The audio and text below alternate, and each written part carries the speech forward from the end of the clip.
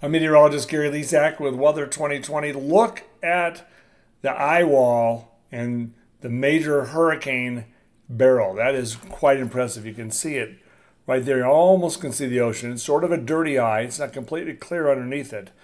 But around this eye wall is where that extreme wind of 165 miles per hour, gust to 200 miles per hour has been in a Category 5 hurricane. It is forecast to weaken. We have a little issue here with our messaging about these hurricanes.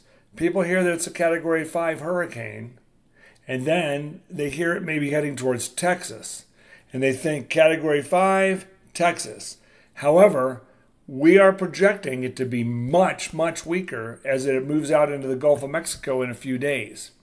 It may only be a tropical storm, and it may go south of Texas. Let me show you real closely the LRC projection, which is pretty incredible. All right, this is our forecast. I want you to see here on this next map. This is our forecast for the forecast from March for these paths. In fact, from November, we predicted that late June or early July, there may be a system that would cross near this location, and end up near this location. There's the LRC projections from different cycles of the cycling weather pattern.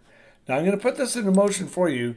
Watch where Beryl tracks. It was a Category 5 earlier today. You can see right there. It's 165 mile per hour winds, but it's forecast to track right near our predicted locations. In fact, watch this one.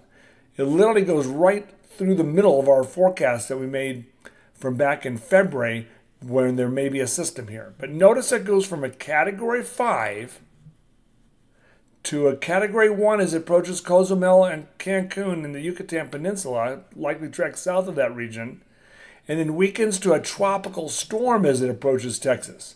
Yes, we got to watch it closely, but a Category 5, 4, 3, 2, 1 to a tropical storm is much less impacting, all right?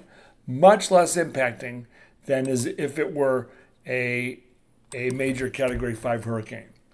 One of our customers called me today, one of our Weather 2020 customers called us wondering, Gary, we hear this is going to hit Texas, 200 mile per hour winds. I go, not in Texas, not this one, all right? However, we still have to pay close attention to it. So it's forecast to weaken. I'm meteorologist Gary Lezak. Let's get the right information out there. Have a great day, everyone. We'll keep you updated. You can go to weather2020.com to learn more, of course, and get our global predictor. Click on there, and you can get a forecast for the next 6 months.